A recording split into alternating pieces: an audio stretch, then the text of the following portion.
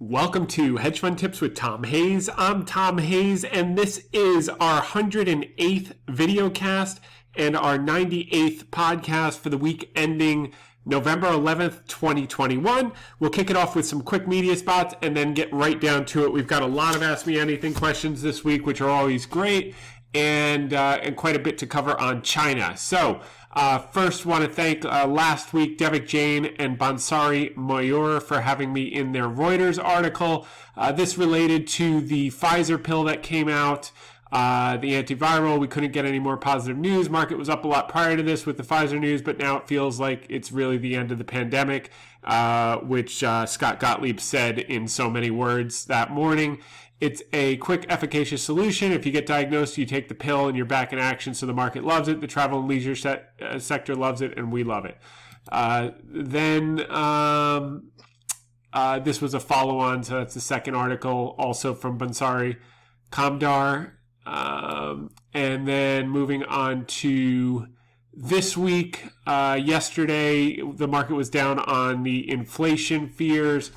I said that it's just a natural breather. The market's moved quite a bit in a short period of time off the September lows. Wednesday's losses, factory gate. Okay, so that was a short quote. Quote of the day for the theme of this call is from Charlie Munger. He says, a lot of people with high IQs are terrible investors because they've got terrible temperaments. And what's he talking about? Temperaments, he's talking about very short-term mindset, impatience, not knowing what you own, chasing what's up, following the crowds, all of those type of factors that lead to underperformance over time. So that's the context of this call.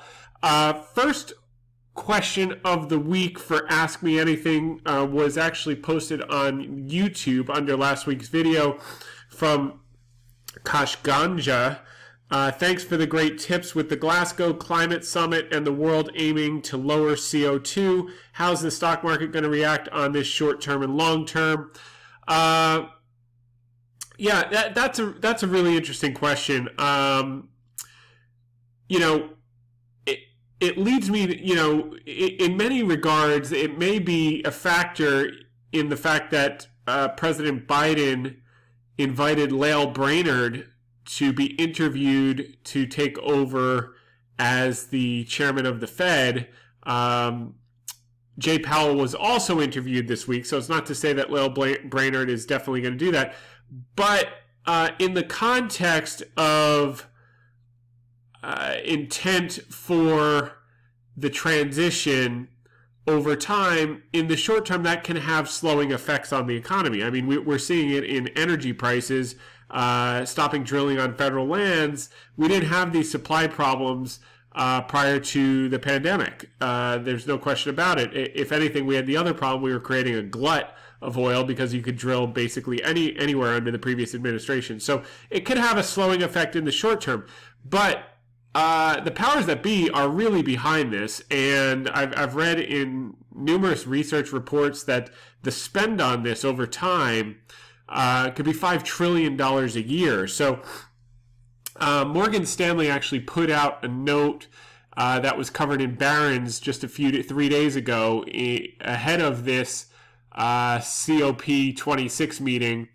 And they basically lay out the case for sustainable investing, and then they focus in on those sectors which will benefit. And it may surprise you. They talk about the renewable sector, and they list a bunch of names, a bunch of Chinese names, also Sunrun and First Energy in the U.S. For energy storage, they're talking about Panasonic and QuantumScape. For hydrogen, a bunch of Chinese companies and foreign companies, and then New Fortress Energy, Enbridge, which is a U.S. pipeline company, Air Products, which is a U.S. company, and then bets in sustainable alternative fuels include major oil companies, ExxonMobil, Chevron, HollyFrontier is a refiner, Marathon Petroleum, and developing field of carbon capture, utilization, and storage would be Bayer, that's a German company, ConocoPhillips, Next Decade, and Occidental Petroleum. Electric transport, obviously Tesla, NIO, Lee, And they also put in a couple of ones you wouldn't expect, a trucking company called Knight Swift, and renovation and energy efficiency. These are foreign companies. And then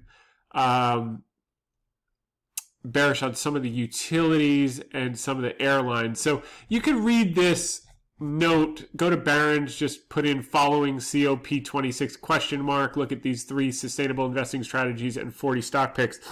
By and large, I think it's about a third of the S&P 500 has their carbon neutral plans already out. So with the amount of money that's being forced into these ESG products, and the sellers of these products like BlackRock are doing a great job promoting them. Why? Because they get higher fees on them.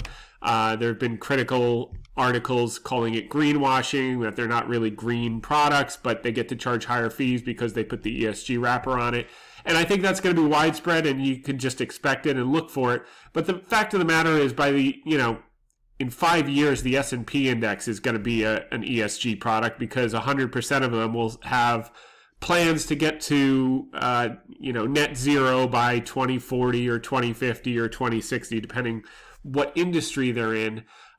So the net effect is it could slow down growth in the shorter term if they move too quickly, but if they move over at a reasonable pace over time, because this is, the cat's out of the bag, the genie's not going back in the bottle. This is the direction that we're going. It could be a net positive, and it'll create a lot of jobs. It'll create a lot of new industries. There'll be a lot, like you saw in the 20s, thousands of car companies that went bankrupt.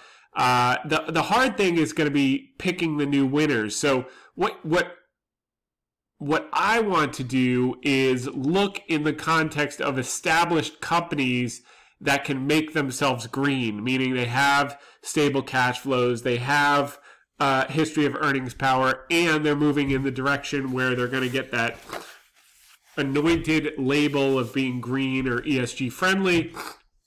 So I don't have to take the risk of seeing around the corner and seeing which of these are going to live and which are going to die, because it's very tough. I mean, unless you buy a basket, you expect 80% of them to go bankrupt and 20% to win. You just have to be careful on that front. But that's kind of how I'm thinking about it, Kashganja. So thank you for that question. Ben, first name only. Podcast question, please. What do you expect for oil stocks and financials short term? I think Ben asked this question literally every single week, and my answer every single week is the same. They've had a huge move off of last year. We were buyers of them last year. We're holders of them now. We like them long term over the next 3 to 5 years. But to put a ton of new money to work in these after they're up 150%, 125%, let them rest. And that's basically what they've been doing. Financials, I think that we're going to talk a lot about rates and the yield curve this week. I think you could be selective in financials. We still have a big holding in Wells Fargo. I think that's got some room to run. There can be some positive catalysts in that name. But again, these two groups have already moved. We want to talk about what's going next and focus there where you can make big money, not day-to-day gyrations. Is XOP or XLE going to move $2 or up or down in the next 3 days? We could care less. But so my quick answer, because you took the time to write the question, is I would if you're going to be in energy, I think there's still some opportunity in refiners and some of the midstream players. The exploration and production have moved up a lot. I'd be waiting for a pullback, whether that's catalyzed by Iran or something else, or builds like we saw this week. I just wouldn't be chasing them up here. Could they go higher? Yeah. Do we have a lot of energy? Yeah. But putting new money to work for either of these groups, there are just so many other things that are still really, really beaten down. So yes, we love them both over the next 3 to 5 years. We do think rates are generally going up. but there are better places for new money in our view. Okay, next Ask Me Anything question comes from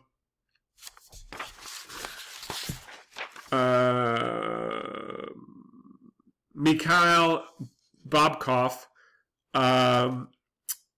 Mikhail says, "Hi Tom, hope you're doing well and would be very happy if you could answer my two questions. In one of your previous podcasts, you went through price to free cash flow as your starting metric to screening stocks. I noticed many other investors also prefer using free cash flow over earnings. Could you please explain why free cash flow or cash flow in general is better compared to accounting earnings? Secondly, a while back you mentioned that U.S. government bonds could peak around when the taper would be implemented. Do you think there's still a possibility for yields to rise? Thank you as always for providing such educational and great podcast. Kind regards, Mikhail Bobkov." So thank you, Mikhail. Both earnings and cash flow are very important. But the reason that if we have to use a fundamental screen, which we don't often use, but if you have to peg us to one, that would be a good starting point. And it works better for certain industries than others. Like financials, you don't really want to use price to free cash flow. It can be misleading. Like banks, I like to use price to book, to tangible book. Other companies, there are a lot of tech companies that don't have earnings, although we don't tend to traffic in those. But my general view is if you're trying to anticipate shorter term moves inside a year, earnings matter more. If you're looking at it from a longer term perspective, 1 to 5 years, you want to look at free cash flow. Why? Because that's what they use to return capital to owners, which is cash, not accounting profits. They return cash through buybacks and in some cases through dividends. And the more cash that they have, the more options they have in terms of they can grow through acquisition, they can buy back stock, they can issue dividends. If you look at some of the scholastic periodicals about portfolio management, generally as a factor, free cash flow relative to share price tends to outperform over time. If you do the research relative to an earnings multiple, it's harder to manipulate. And more cash flow, as I said, gives you the opportunity to do those acquisitions, return capital to shareholders. And the reason it's not probably widely implemented, and you don't hear about it a lot, is because the trickiness of applying it. So some complications are what to do when cash flow is negative, or whether to use cash flow, free cash flow, or leverage free cash flow. So that gums it up a little bit. So that's really why. And then a lot of people aren't, value investors. A lot of growth investors can never use price to free cash flow because they don't have any cash flow. They're betting on a new technology, and their metric is total addressable market. So they come up with a fantasy number and a projection, and they get a lot of people to buy into it. And you're going to see a ton of that with the greenwashing and with the ESG in, coming years and decades. That's going to be the game as well. So, but we're going to stick to companies that return cash, and slow and steady. And when they get dislocated, we lean into them. And then we wait a year or two for them to return back to trend, and usually double. And then we rinse and repeat and do it all over again. So great question on that front, Mikhail. Next question comes from Matt Mitchell. Hi, Tom. Per your recommendation in the University of Bristol VideoCast, I've been making my way through Warren Buffett's annual Berkshire letters while rereading The Intelligent Investor. One of the many aspects that struck me so far in the letters is Buffett saying that his favorite holding period for a company is forever. In his 1989 letter, he says, "We will keep most of our major holdings regardless of how they are priced relative to intrinsic business value, such as their holdings at the time of Geico, Washington Post, or Coke. Do you take a similar approach to Buffett by having some core holdings that you don't sell regardless of their price?" No, Berkshire exited the Washington Post parent a few years back, but assuming the business outlook for a company is still robust. Thanks and keep up the great work. Yeah, so I would say a couple of things about that. First and foremost, what you have to keep in mind with Warren Buffett is he has permanent capital. The number one thing that Warren Buffett figured out was not how to be a better stock picker than the rest of the world. What he figured out, because there are people who have better returns than him. I mean, if you look at Icon's returns, obviously those Renmac Renaissance guys, the high frequency guys, there are a handful of even value guys that have better longer term track records. Partially because the law of large numbers hurt Buffett over time, and partially because it didn't really matter, because the key for Buffett was writing insurance when the loss ratios favored and not writing insurance when they didn't. Whereas most insurance companies have to write regardless of the environment. They just keep writing policies. So what he figured out was if he could get costless capital or even get paid to hold people's money when you have positive loss ratios, then if he just put that insurance float in equities, a larger portion than his peers across the industry, which was predominantly fixed income, he would outperform over time. And that's exactly what happened. So for him, there's no incentive to be in and out of stocks.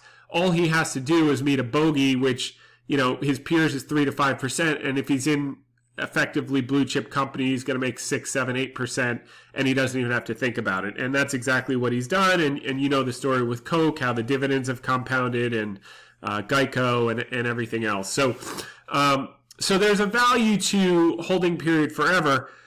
When you don't have permanent capital, when you have outside investors to answer to, they want to see returns over a reasonable period of time. They'll give you a couple years, but at the end of 2 years, 2.5 years, you have to have meaningfully outperformed the S&P 500 net of fees, or they're not going to stick around with you. So in that context, what you're doing is you're buying stocks and companies when they're dislocated and out of favor, and then once they get back to fair value or overvalued, you're taking those positions off so you can realize those gains and recycle it back into companies that look undervalued again. They build their base, you add to it, they double, you take them off, and you rinse and repeat. So that's a different game. As far as what I do with my money that's not invested alongside with clients, you can have, if you have the number one thing you would want to hold and not sell is a basket of American business. And Buffett talks about this all the time. If you hold an ETF, it's very tax efficient. If you hold an ETF that mimics the S&P 500, whether it's the SPY or others that do it at low cost, you would never want to sell that ever, because over time that's going to compound depending on the decade, 7, 8%. You get dividends, you can reinvest those dividends, and you're going to double your money basically every 10 years. In some decades you'll double your money in 7 years, in some periods you'll double your money in 12 years. But it's a snowball, and that's a bet where you never want to buy and sell. The other thing is, if you're taxable, you want to have a holding period forever. So, maybe there are a few companies like Coca-Cola or Berkshire Hathaway or some of those Procter & Gamble where you don't even think about it, and you want to hold those forever. But basically, if you own the S&P 500, that would be something that you'd want to have a holding period forever and not trade in and out of for primarily tax reasons. You want that to compound uninterrupted and unimpaired for as long as possible, and the ETF tax wrapper has basically created an unbelievable opportunity to do that. It's basically, other than paying the taxes on dividends, it's basically like having an unlimited size IRA. And if you need money, you can borrow against it. You don't have to sell it. Although that will change as rates go up. I think there's going to be a lot less borrowing against securities, because security prices will go down and borrowing costs will go up, and you'll have kind of a negative, like a reverse mortgage thing where it just creates a negative feedback loop. But for now, that is a good setup. So I would say, obviously Buffett's right, but he's speaking from a different context of his capital base and how he's incentivized versus other managers and or your own personal money. So I hope I've clarified that. In taxable accounts, you definitely want to try to just hold the S&P in an ETF and just add to it whenever you get money. Don't worry about timing. Just, ideally, if you're doing it regularly on a monthly basis, and just never sell it, pay the taxes on the dividends as you have to, and let that compound for you. Okay, Dan sent an email. He said, just a thought, keep in mind when looking at historical inflation, the calculations have changed over time and there's a significant shadow inflation. I would say this, and I looked up, Dan has number one, it's a good point, so I appreciate him sending it to us.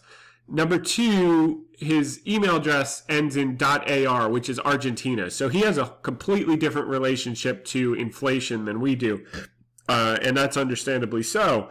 What I would say is the shadow stats information is certainly valuable, but when QE1, QE2, and QE3 was going on after the last crisis, these were the kind of cadre of folks who were screaming at the moon that hyperinflation was coming, get your wheelbarrows, get your guns, gold, and get your bomb shelter and as much canned food as possible. And their predictions never came to pass, shadow inflation or not. We fought deflation for about 10 years.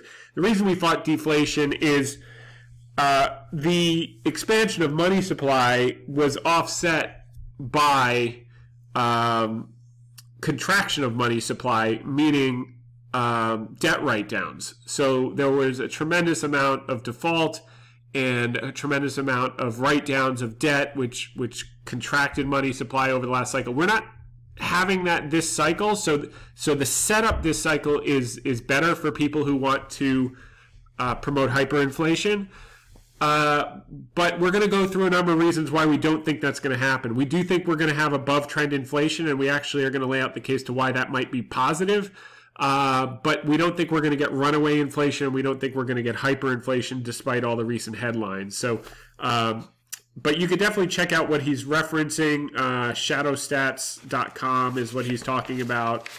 And they're just making the case that there's more inflation than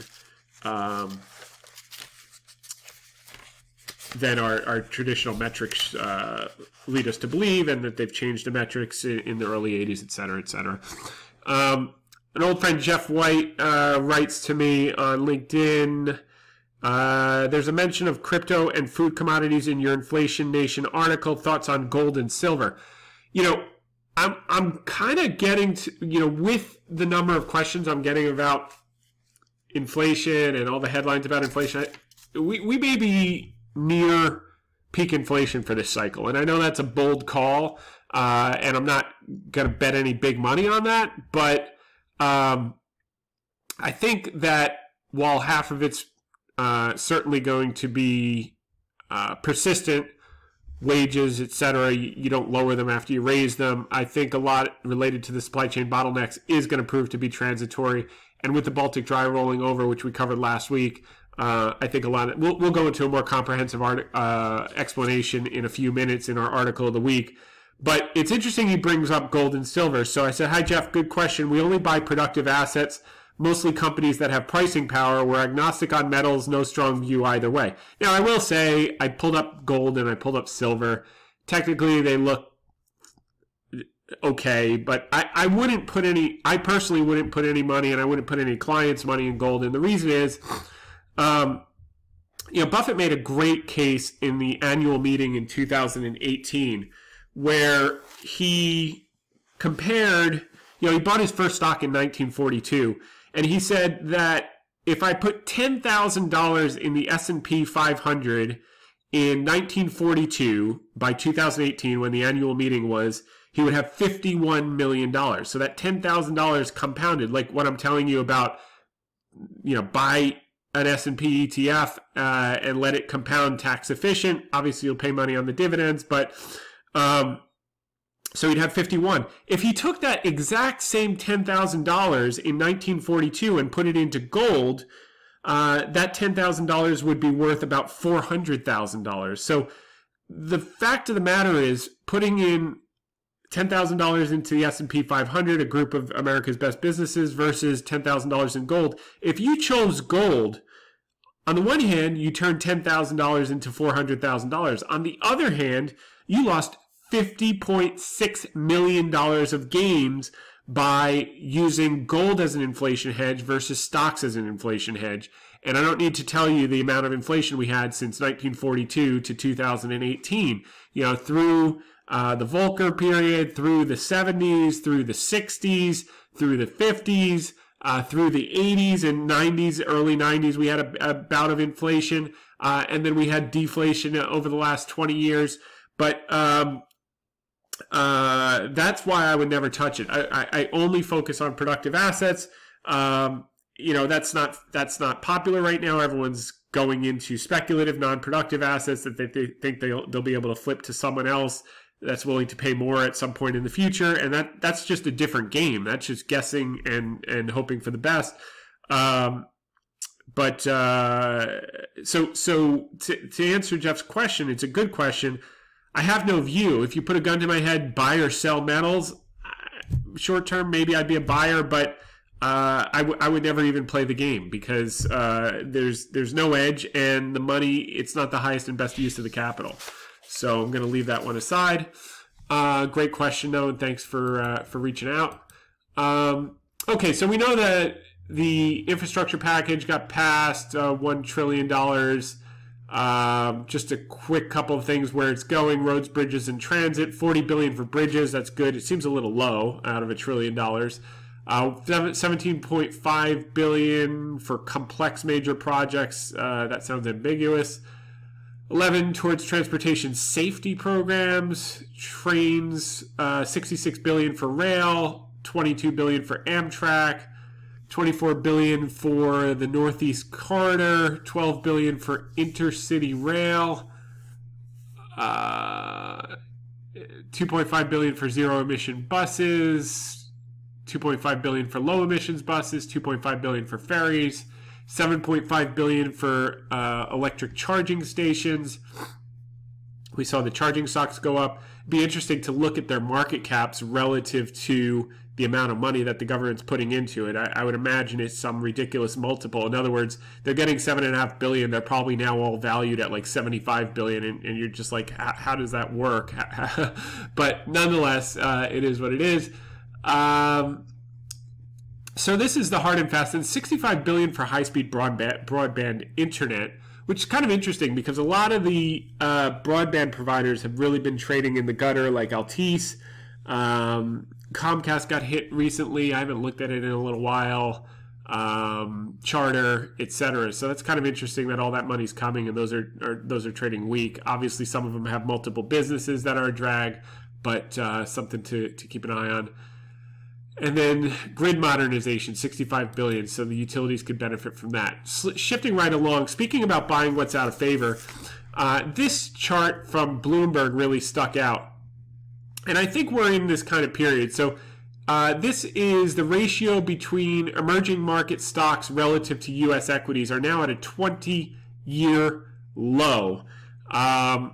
And I think that represents an opportunity. When you look at the weighting, the last time they were this low was the early 2000s, and it preceded a huge run from 2002 to 2007. That was also a rising rate environment. Starting in 2003, they started raising short rates.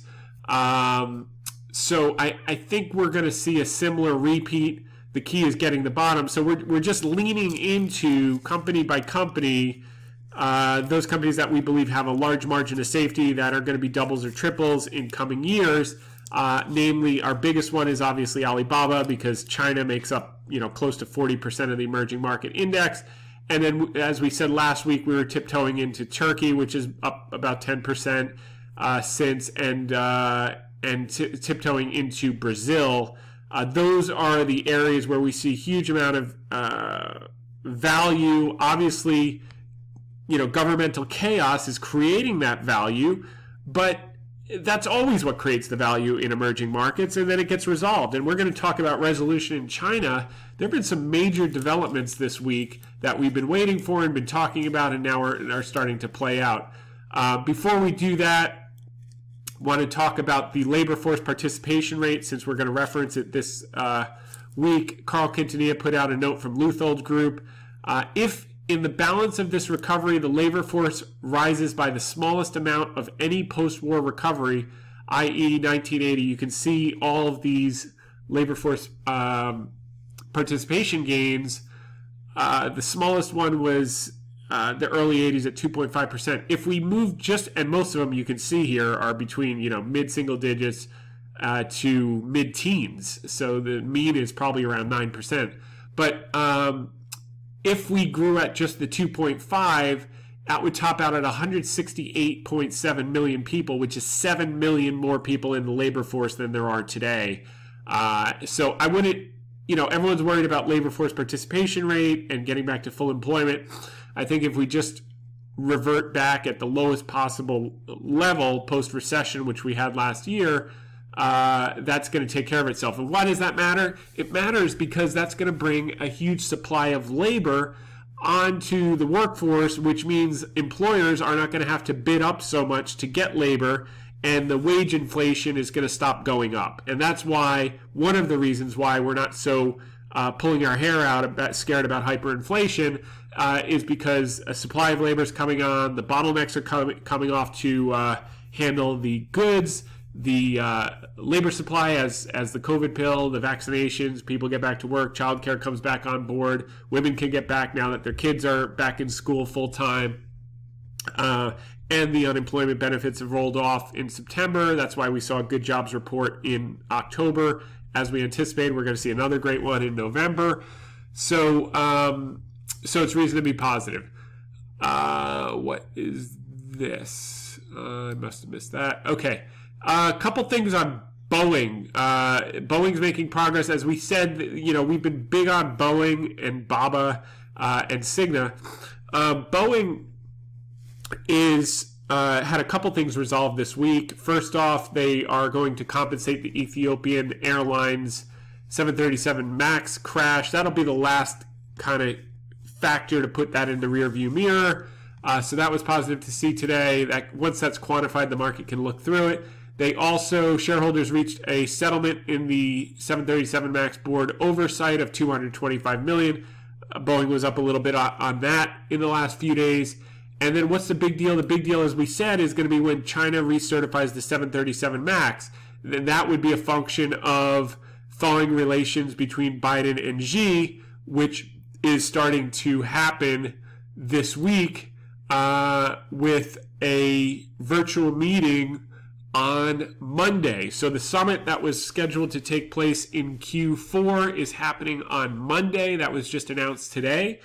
So that could be a catalyst for positive things. And hopefully one of the key things that will be discussed is removing that grounding of the 737 MAX in China. And there's no reason for it to stay down because it's been recertified in many countries. Obviously the US included, India, etc. So once China does that, I think I would defy you to see an ungrounding of the 737 MAX in China and not see the stock go up 25 to 30% over the following month. I think it's going to be a huge short squeeze, and I think that's going to be the catalyst. Whether Monday is the day that it gets announced or it's discussed and the relationship thaws and it happens in coming weeks, but I do think that will be a Q4 catalyst, and we continue to like Boeing quite a bit. Okay, this is from Barron's. Inflation was supposed to kill margins. Why companies are turning higher profits anyway? We discussed that. Margins are actually at the second highest level in history. Everyone came into earnings saying margins were going to be terrible. We came into earnings telling you that they were going to pass it through to customers, and that's exactly what happened. Royal Caribbean CEO says the worst is behind us. That's he's talking about travel and leisure, which is going to just boom in the next 6 to 9 months. And then now moving on to China. This was really interesting. This is from Hedge Fund on Twitter, and I looked it up in the SEC filings.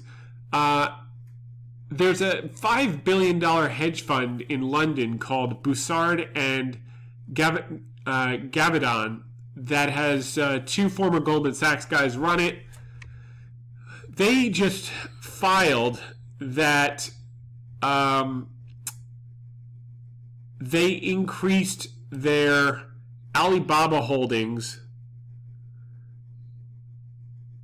by 21 million shares, 21.6 million shares, the ADR. And what that equates to is that this one position is now 88% of their $5 billion portfolio, meaning they have such high conviction in Alibaba that $4 billion of their $5 billion portfolio is now in Alibaba. I think that's certainly high conviction. God bless them. I think they're right, and they're going to double their portfolio. But that's an awful lot to put into one company in terms of portfolio management, et cetera. If you look at most mutual funds, their top positions are 2.5 or 3%. Hedge funds, high conviction are 10 or 20%. That's got to be like ridiculously pound the table high. But these are this is a serious commitment, and you're just seeing more and more smart money. Obviously, Munger doubled down, and a number of others we've covered in recent weeks. So we like that, and it's just patience. It's going back to the quote. A lot of people with high IQs are terrible investors because they've got terrible temperaments. They don't have the patience, and these guys certainly do. So kudos to see that. Okay. China Xi, this has also happened this week, which I think has created the space for him to ease up a lot on his heavy-handed regulatory tactics leading up to what happened in the last 24 hours, which was China Xi is allowed to remain president for life as term limits are removed. China has approved the removal of the 2-term limit on the presidency, effectively allowing Xi Jinping to remain in power for life. So that happened in the last 24 hours. So the Congress next year will be just more symbolic than an actual vote. And what you're seeing in the face of that is his ability to now ease back on some of his heavy-handed policies of the last 4 or 5 months. First thing that you saw happen to that after that vote, giving him lifetime power, was that Xi is expected to invite Biden to the Beijing Winter Olympics. That's kind of extending an olive branch. China weighs moderating property curbs to help troubled developers unload assets in the last 24 hours. This is also from the Wall Street Journal. China's plan to manage Evergrande, take it apart slowly. We discussed that a month ago. We told you they were going to break it up into 3 parts and pretty much nationalize it, pay off the RMB denominated debt, and screw the USD denominated debt. We still think that's going to be the play. And now these type of articles are catching up to that. Chinese property and tech stocks jump on hope of softer regulations. This also came out today following that vote. Shares in China property developers booked their best 2-day gain in six years, joined by a group jump in technology stocks as investors speculated Beijing may soften regulatory crackdowns on the two industries.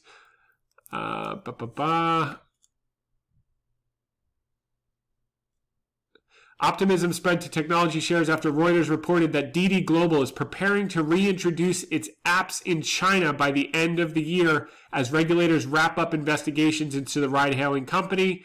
That is a big deal because it's in line with what that other regulator said that we covered a few weeks ago, where he said that it was basically winding down. If you remember, right after the Didi IPO, they shut down the app. No new people could sign up for their, it's the equivalent of Uber in China. And now it looks like they're getting ready to ramp that back up. That is a big deal because they came out with their IPO like on the wrong day. There was some big Chinese political thing happening and they came out the same day and it pissed off the government. So the fact, if that's true, that they're letting them back in the game, that'll be positive. The other thing is, prior to the vote giving Xi unlimited lifetime power, she was kind of giving the cold shoulder to the COP26 meeting and the climate change meetings at the G7, etc.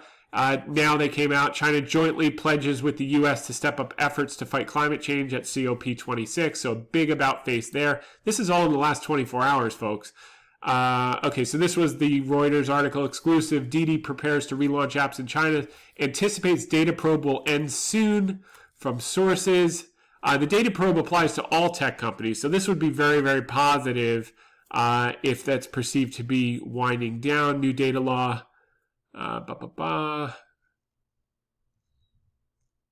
The new personal information protection law states that the handling of information must have a clear and reasonable purpose, lays out conditions under which the companies can collect personal data, and offers guidelines for ensuring data is protected when it's transferred outside the country.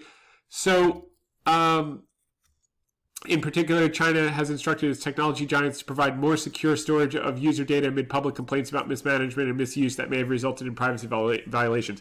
So I think, over the last few months, a lot of these tech companies have probably provided information to the government saying we are now in compliance with the new people law, personal information protection law, and this could potentially wind down over the next 4 weeks, and it looks like Didi's getting ready for that, which is a huge breakthrough. U.S. Chinese listed education companies jump on report of tutoring licensing coming back. So there will be, I think there's still going to be limitations for kids, but they're going to reissue licenses so they can tutor adults and kids during the specified time period. And adults are basically learning English is what they're tutoring. And then you saw 10-cent earnings today, post better than expected, 3% jump in Q3 net profit. They've got a huge backlog of video games. They are waiting for the government now to let them get back into issuing these new video games, and they're ready for that. They said as much on the conference call. Here's another one. Alibaba and JD rise on Singles Day. Black Friday in China was a success. So we'll get more updated information. This is from Rui Ma from about an hour ago. Alibaba just reported Singles Day of $84.5 billion in gross merchandise value. That's up 14% for over last year. JD was up 30% over last year. That's $139 billion in gross merchandise value just for Singles Day, which starts a few days before the 11th. Today's Singles Day, the 11th. But to put that in perspective, JD and Baba did $139 billion in this short period. The entire U.S. e-commerce did $434 billion for the whole year in 2020. So $139 billion from two companies in a few days versus $434 billion from all the companies in the U.S. for the whole year. And people are wondering, should I buy Alibaba? I don't know. Let me think about it. And meanwhile, the retail is not even the story. The story is the cloud growth. And that's expanding well outside the boundaries of China. In Europe, they're becoming their AWS equivalent is growing faster than AWS and is growing internationally as well. But this was nice to see.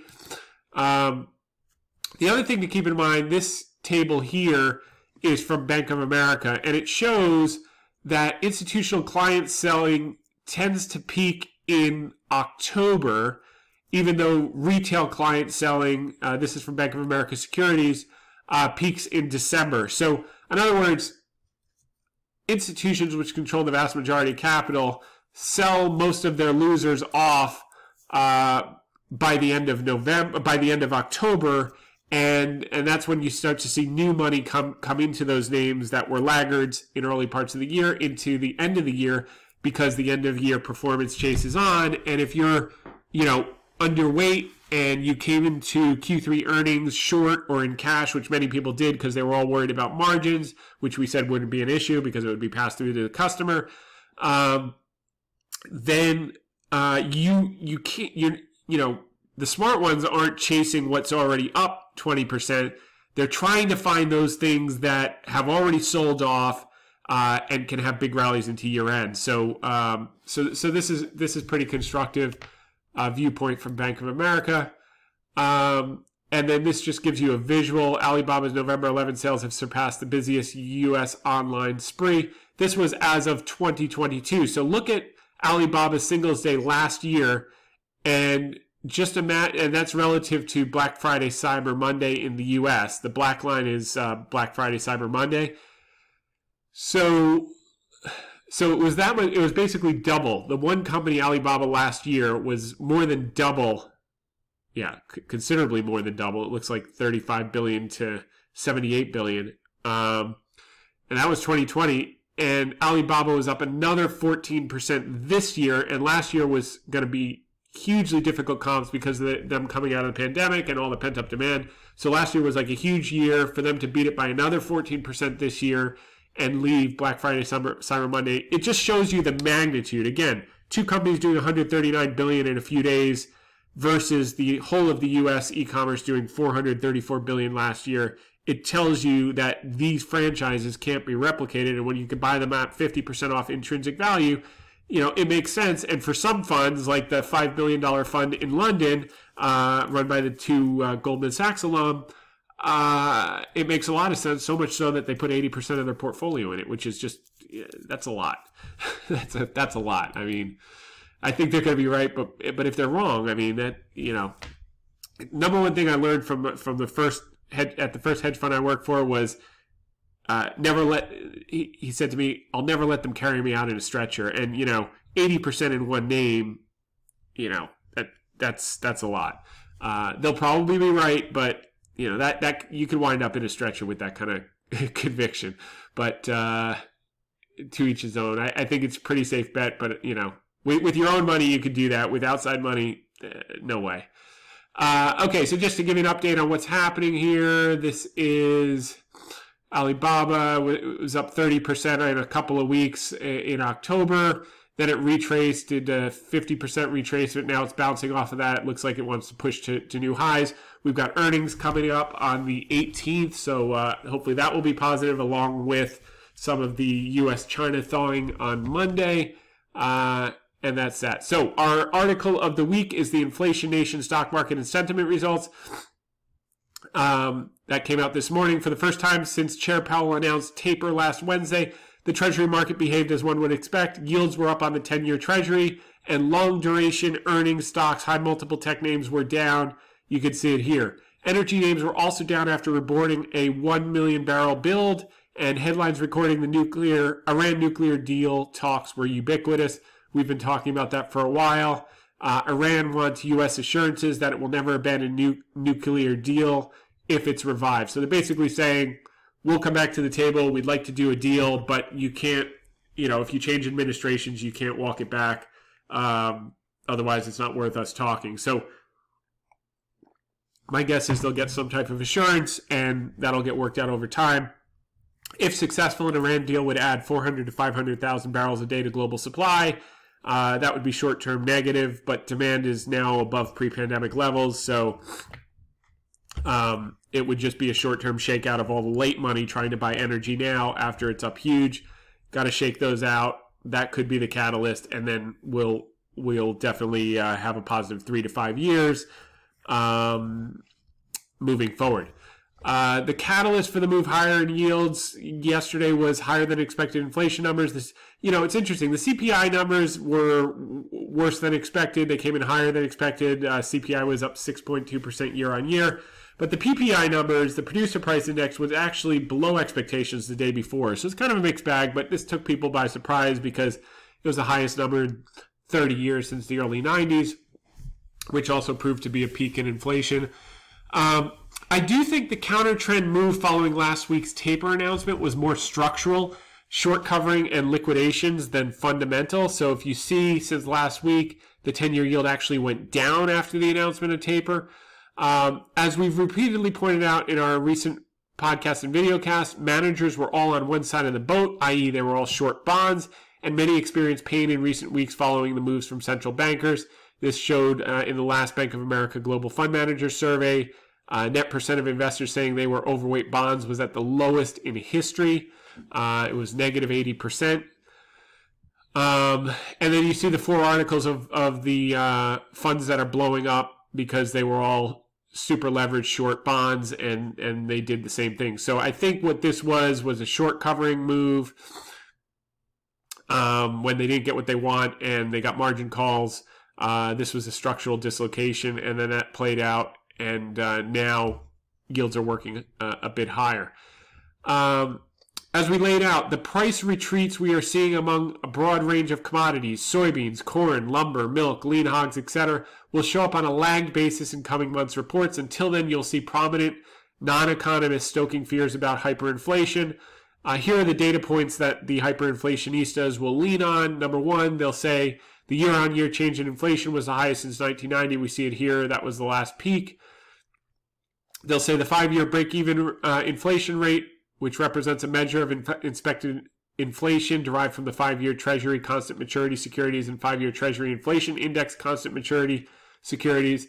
The latest value implies what market participants expect inflation to be in the next 5 years on average. It's now at 3.08%. I think that's fine, and I think that's accurate. I do think we're going to get above trend, but I don't think we're going to get runaway or hyper. They'll also point to the Fed balance sheet has doubled since the beginning of the pandemic and will add another $660 billion during the taper period between now and June. They'll also say M2 money supply has gone parabolic since the beginning of the pandemic, up 37.9% since March 2020. And they'll say that money market fund balances are at all-time highs. So the argument goes, inflation is when too much money is chasing too few goods. We're seeing some of that in the short term as the supply chain bottlenecks limit supply. We're seeing wage inflation due to lower supply of labor. That's due to labor force participation rate, which we covered last week and which we referenced earlier in this call, saying why we think that's going to change relatively quickly. The key question is, what would have to happen for the hyperinflation camp to be right? And the answer is velocity of money would have to pick up materially. So what is velocity of money? You can see this table right here. It peaked in 1995 and it's just collapsed ever since, and it's at historic all-time lows. So what's happening that the velocity of money is collapsing? The definition is it's the frequency at which one unit of currency is used to purchase domestically produced goods and services within a given period of time. In other words, it's the number of times $1 is spent to buy goods and service per unit of time. If the velocity of money is increasing, then more transactions are occurring between individuals in an economy. While the first half of the equation is there, we certainly do have too much money, and we have printed a lot of money. The last half is not, chasing too few goods. The shortage of goods will be temporary, and we're already seeing a shift from purchase of goods to purchases of services, soon to be travel and leisure explosion, in my opinion.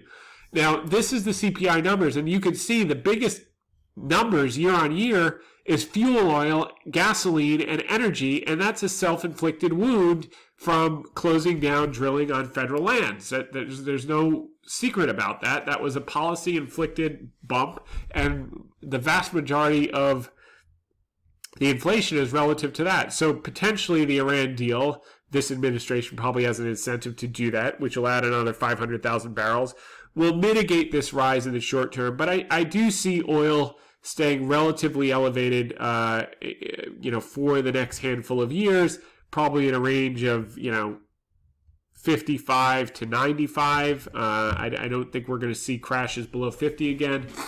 And maybe you'll even see $100 handle, for a few spikes as they're working through this transition.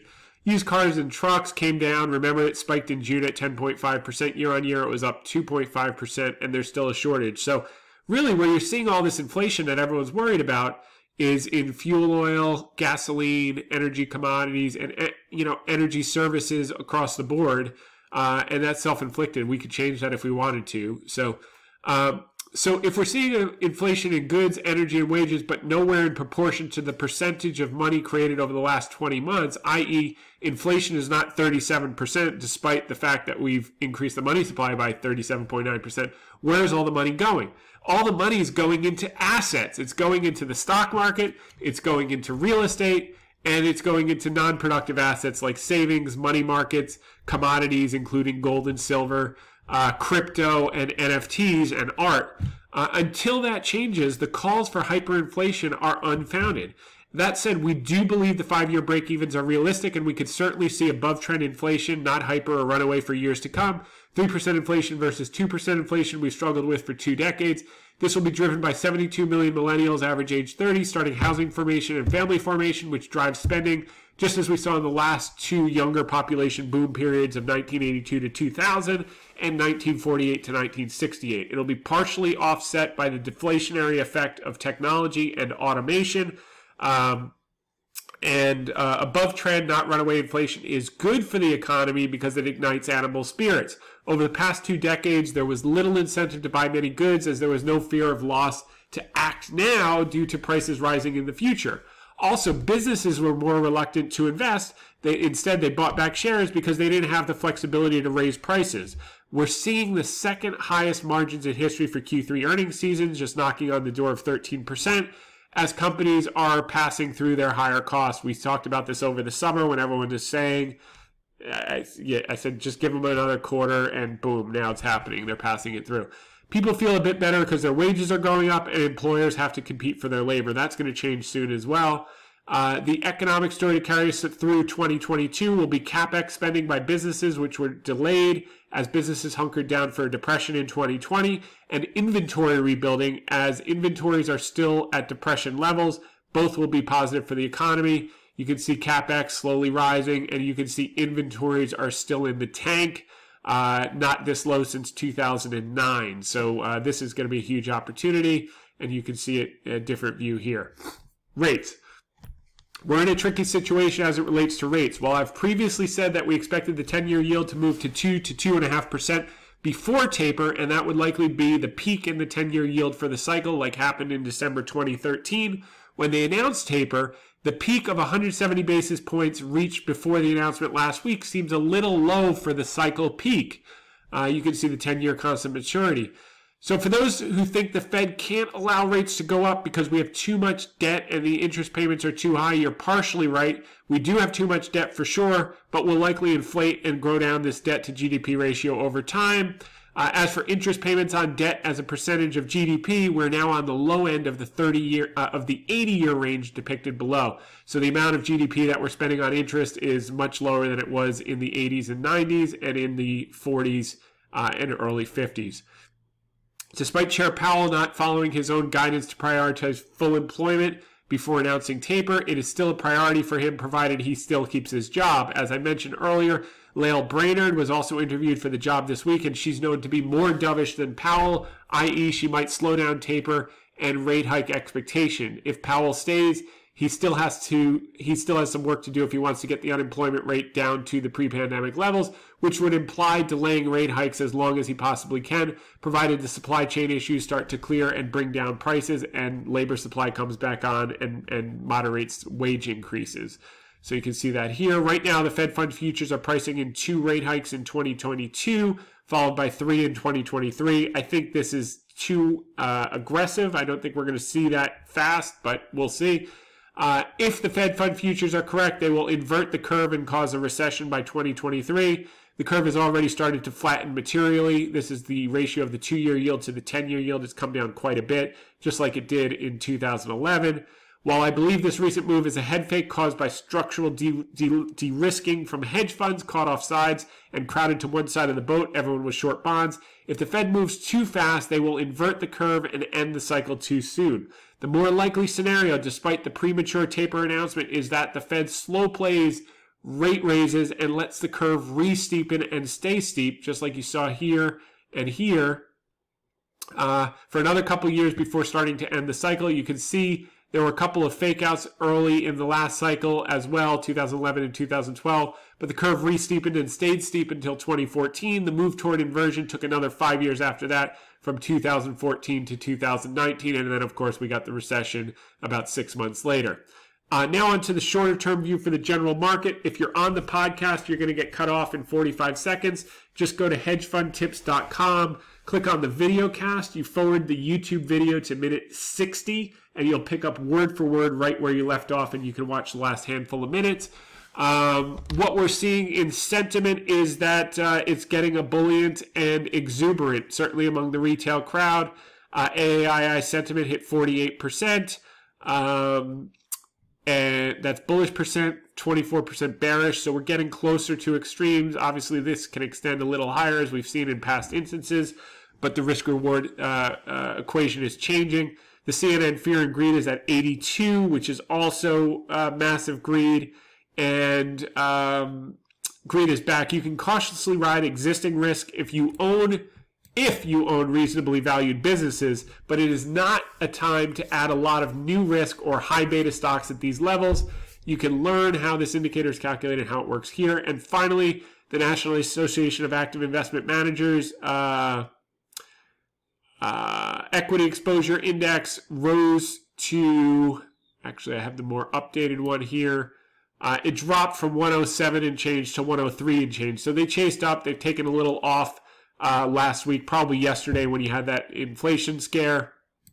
And we'll see if they stay elevated with the year-end chase or if they come in before taking another move back up. But that was that. Whether the 10-year yield moves to 2 to 2.5% as I anticipated, or the lower probability event that yields peaked with the premature taper announcement like in 2013, it doesn't change our view on equities for 2022. Volatility will increase. The 3 to 5% corrections of 2021 will turn into 5 to 10% plus corrections in 2022 as liquidity is slowly removed. However, until they invert the curve, the 2-year yield becomes greater than the 10-year yield, the general trajectory for equities will be up despite increased volatility. The volatility will just create more opportunity to capture under the surface sector rotation and dislocation opportunities, which is our knitting. So that's that. And then finally, we've got, we saw some unusual activity late last week in Boeing. Someone bought 20,000 contracts, 2 million share equivalent of Boeing 255 call options for December expiration. So they think this is going to be, and they paid $2.50. So they think this is going to be well above $260 before December 17th. And I could certainly see that if we get a catalyst, if we get the ungrounding of the 737 in China, maybe off of a positive meeting on Monday and in the next couple of weeks, that's certainly realistic. And it was interesting to see that big block come in. Earnings, by and large, have been good. 89% have now reported. The big thing that we saw in earnings was that estimates finally went up again. So they've been flatlining since August 15th at around 219, 220 area. And just in the last week, they shot up to 221.29. We think these are going to move up to 230 before the end of the year, which will make the multiple look a lot more reasonable. And you also saw 2021 estimates